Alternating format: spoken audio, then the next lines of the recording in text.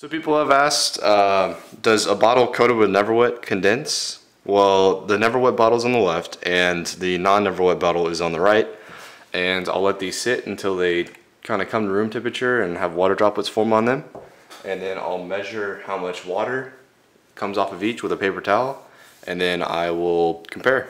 I'll let these two bottles to sit for an hour or so. And I'm going to use these these tissues to sup up the water that they've created. So let me first do the one that's not coated.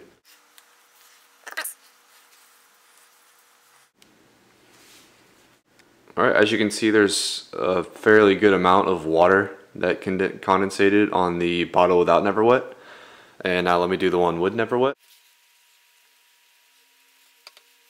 Almost no water condensed on the Neverwet, and this is fairly dry, as you can see.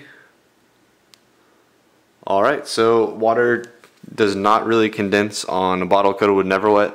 I don't know why you would coat a bottle with Neverwet, but I mean, it doesn't condense. So alright, thanks for watching. Make sure you like and subscribe. I'll have much more future videos, and thank you very much for watching.